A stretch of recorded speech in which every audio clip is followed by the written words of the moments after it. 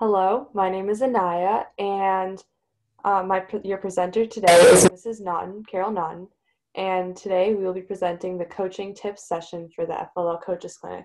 So really quickly, before we start, I'm going to go over how this presentation will continue. I have muted you for now, but if you have any questions, please type them in the chat or use the raise hand function by selecting the participants tab to raise your hand, and we will call on you when we can. And we strongly encourage you to ask a question in the chat if that's more convenient, because we can keep track of your questions if we do that. And please use the chat and the reactions features appropriately. And I would like to let you know that these presentations will be recorded for future use and for sharing to others. So I will let Mrs. Naughton get started. Hi, I'm Carol Naughton, and I coached First Lego League for about 10 years, and then I went on to mentor a high school Husky robotics team, who are the ones that put on this whole clinic. And I've continued to stay involved with FLL by participating in the state committee that runs the league in Illinois. So hopefully you will find this presentation helpful. First thing I'm going to go over are the things that I go over every year with coaches on, attitude and how to work with the kids. And I'm also going to try to cover a little bit of ways that you can stay connected when you can't be in the same place, just a little bit at the end. So why do we do First Lego League? For me, it was because it was more than just the robots. It wasn't like some other competitions where it was a bunch of parents who helped their kids to the point where it was the parents winning the award rather than the kids. This is about the kids, and it's about building their skills. It stresses learning rather than winning, and that to me is huge. It exposes kids to a wider possibility for their future. And by that, I mean, they talk to experts. They talk to people who are engineers and scientists and business people and inventors, and then they can start to see themselves in those roles later on. It also empowers them to solve real world problems. I have a student who I started out with as a 5th grader who is now an engineer working at SpaceX, and he designed the interior of the cargo hold for the Dragon lunar module. And he said to me when he was in high school that his favorite thing about FLL was that even as a 5th grader, he knew that he could make a difference and he could solve problems at any age and contribute to society. And now he really is contributing to society. And it gives them skills beyond the technical, teaches them how to communicate, how to present to other people, how to include other people's ideas, how to listen, and how to talk. So I think it gives them a lot of skills beyond just computer programming and engineering, which are all great skills too, but I think this program is bigger than that. General advice for any adult that's going to interact with your team, including parents, is to be a good role model. Decide when and how you're going to talk about things. If it's something that the kids don't need to be involved in, that might be a dispute, talk to each other first. And then, go to the kids as a united front. Everybody should keep a positive attitude. We all get frustrated with life. Teaching kids how to deal with frustration in a positive way is probably the best lesson you could ever give them. Encourage teamwork and insist on mutual respect. Sometimes you might disagree with somebody, but how you disagree with them is just as important as the fact that you disagree with them. Don't overemphasize winning. Winning isn't everything, and winning can be defined in very different ways. Accomplishing one mission at a tournament or in your video that wasn't working before is winning. It's not really about the prizes. It's about accomplishing your personal goals. Encourage reasonable goal setting. What might be a goal for somebody else's team is not your goal. Your goal is to learn and do better than possibly the last time you did something, not necessarily beating somebody else. And have fun with it all. There's no reason why this has to be stressful to the point where you're unhappy. It's a competition, it's a project, and one of the things you can teach kids is that even when you're working, it doesn't have to be all work and no play. It can be work and play together. And if they learn that lesson, they'll have a really good life. One thing that is definitely a rule is that the kids do the work. One quote from an old round of FLL core values is, "We do the work and find solutions with guidance from our coaches and mentors." As a coach or a mentor, your role is to facilitate, not to do.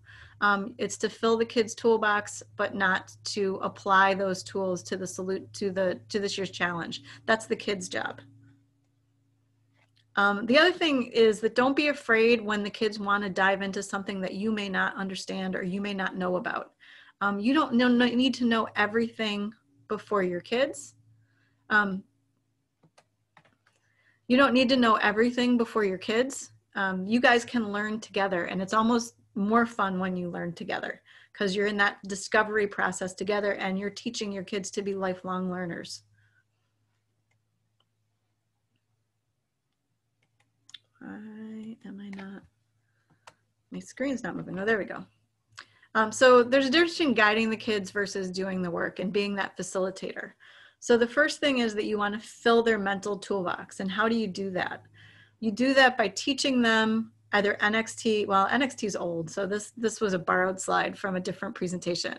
But the EV3 programming or whatever programming language that you're going to use, teach them that programming language and how all the features of it work, and maybe some basic mechanics like how gears work, how pulleys work, how a forklift works, things like that. But then let them apply them to the challenge. Teach them a good design process. How do you come up with your design requirements?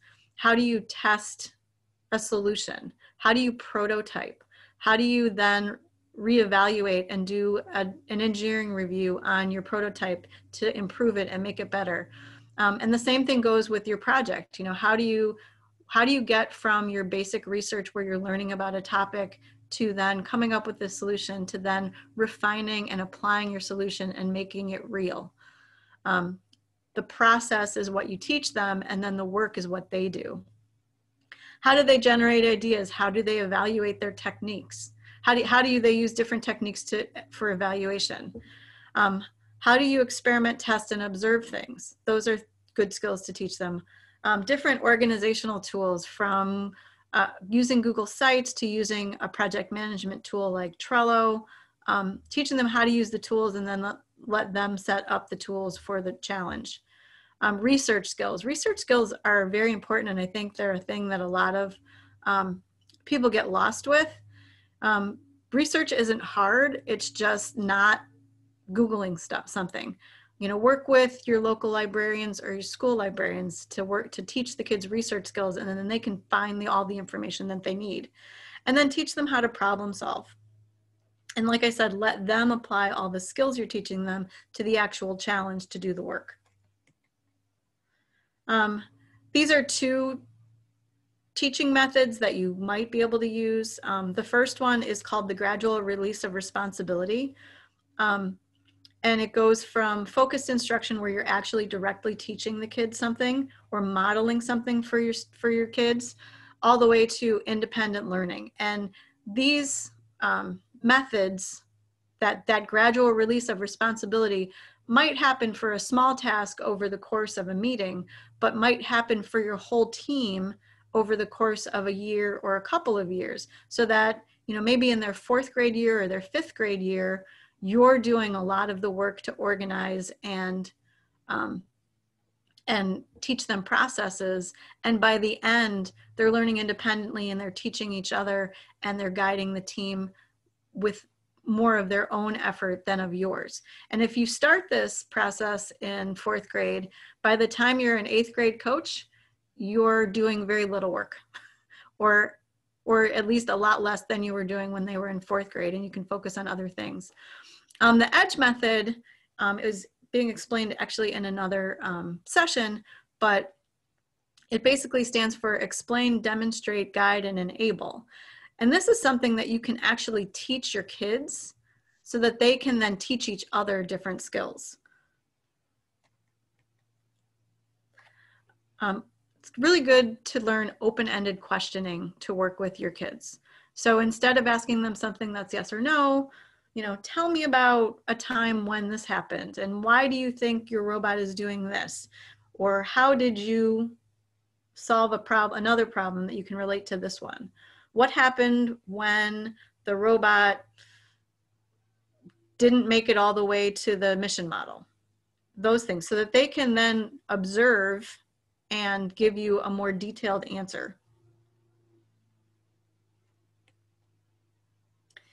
One thing that you want to avoid is never letting your kids get frustrated.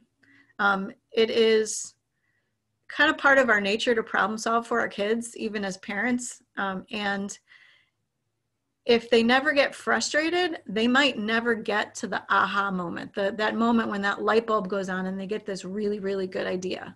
I had a student a number of years ago, he was working on a particular mission where they had to get 2 trucks with rubber wheels side by side out to a mission model, and it had to turn ever so slightly at an angle. One of the models it was picking up on its way out to the mission model, one of the trucks, and the other truck was in base already. And this poor kid worked and worked and worked and got frustrated and frustrated and frustrated. And then he finally figured out that he could flip over the truck that was in base already and reduce the amount of friction that he was encountering. And then it made the whole mission work.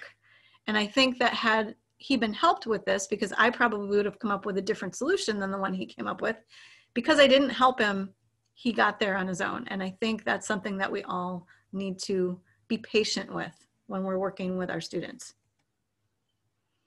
So practical matters, we'll start with team organization.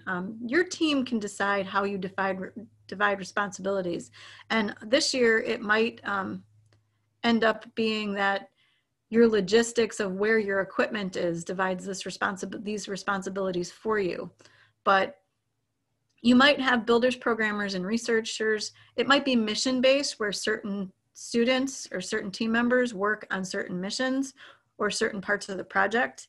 You might assign student leads or team member leads to different things so that they can drive whatever it is that they're in charge of.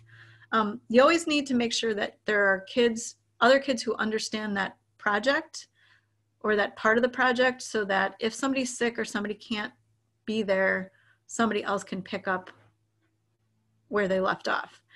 You'll probably end up with some specialists, but you really want to make sure that all of the kids are getting the benefit of all parts of the program. So encourage those kids who may gravitate towards project or robot to work with each other. Maybe assign somebody who's really strong at robot to work with somebody who prefers to do project and is really strong at research, and have them teach each other those skills. Everybody should at least understand and contribute to all the aspects of the team's work.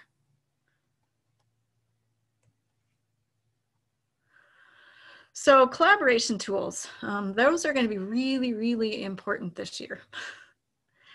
So you can use online resources like Google Docs or Google Drive, Google Slides, all of those, Dropbox, Trello, etc. And that way everybody can get into the data at any time. You can have really easy remote collaboration. It also helps to keep the information organized because those things are all searchable. But the best thing for you to do as a coach, if you're not a teacher, is to find out what the kids use in school and try to use the same kind of tools, because then you don't have to teach them how to use the tools. They may actually teach you how to use the tools. You can also still use hard copy, logbooks, whiteboards, and bulletin boards, even if you're not meeting in the same spot. You just need to make sure that for some of them, like whiteboards and bulletin boards, maybe you're taking a picture of those and posting it in another medium, such as a Google Doc or a Google Site. And logbooks just need to go with whatever, like if you're using a logbook with your robot as kind of an engineering notebook, then you want to be able to pass that along when you're passing along your robot equipment if you're not working all in the same space. All right, so I'm going to give you a quick demo of how to set up a Google site for your team. So if you have a Google account, you have access to all of the Google platforms. And I'm just going to go into my Google Drive and I'm going to hit New. And if I go down here and I hit More, one of my choices is Google Sites. So if I click on that, I will open up a new Google site. And you can title it your team. You can upload an image here. And then if you want to, whatever you want to add to your site, if you go over here, you'll notice that you can add text boxes, you can add images, you can embed widgets into your site. So for a long time, my team liked to have a countdown to when we had to have something due. And that was kind of the first thing when you open their site, that you can embed a timing widget. There's different layouts you can use, but it's all here kind of at the click of a button. And then you can also add pages. So like you might have a landing page, but then you might also want to add a page, and you can add pages down here at this plus sign. And I'm gonna make one my robot. And then I'm gonna add another page for project. And that way my team can keep all of their stuff in one spot and not have to worry about where they're posting links and things like that. All right, where do I go to get back to there we go.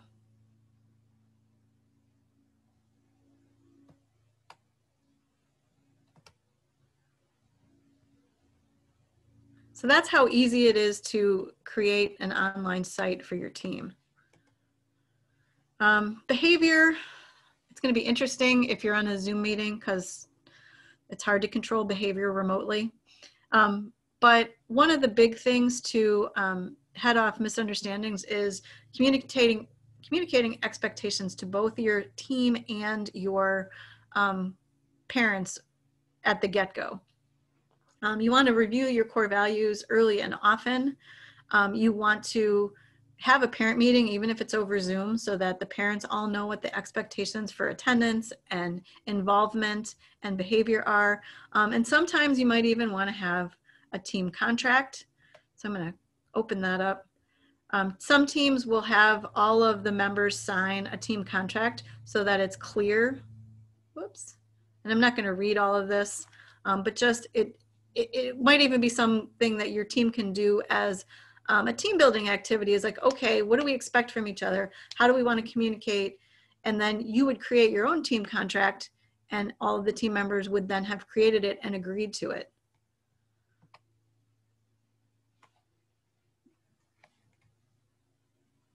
Oops. And that is all of the tips I have for now, but I'm probably sure I could come up with some more if you guys have some specific questions.